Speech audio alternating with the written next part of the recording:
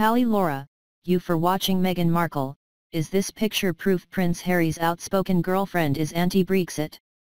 Meghan Markle, girlfriend of Prince Harry, is not afraid to share her political opinions. And it appears she has spoken out against Brexit. Meghan has over 1.6 million followers on Instagram and regularly shares snippets of her life with her fans, from the wine she drinks to bunches of flowers she likes. The 35-year-old US-born actress doesn't stop there, though. The Hollywood star isn't shy about sharing political opinions on the social networking site, and an image posted in June 2016 to her Meghan Markle page appears to reveal her true thoughts on Britain leaving the EU.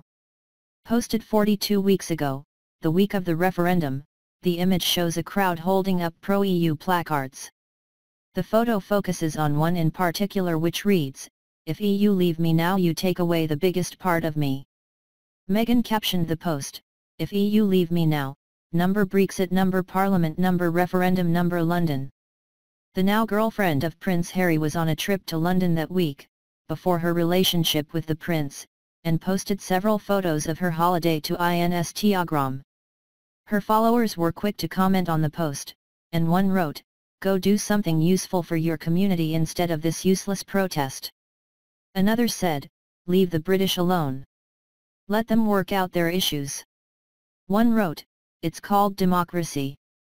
We voted, remain lost. Move on. Please." Meghan's sharing of her views on British politics could cause friction with the royal family as, usually, they remain neutral on political matters and certainly do not share any personal views in a public forum. It is not just Brexit Ms. Markle has commented on, she has also been a strong critic of Donald Trump. Appearing on The Nightly Show with Larry Wilmore on May 4, 2016, the Suits actress said she would move to Canada if Trump, who was then campaigning for the presidency, got into the White House. She said, "It's really the moment I go, we film Suits in Toronto and I might just stay in Canada. If that is really the reality we are talking about, then that is a game changer in terms of how we move in the world here." She went on to say it was crazy Trump's offensive comments did not have an effect on his supporters. She added, "Yes, of course Trump is divisive, think about female voters alone, right?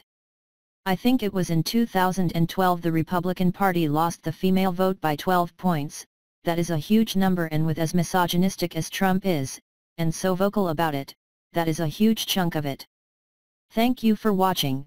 Please share video and subscribe my channel for more video.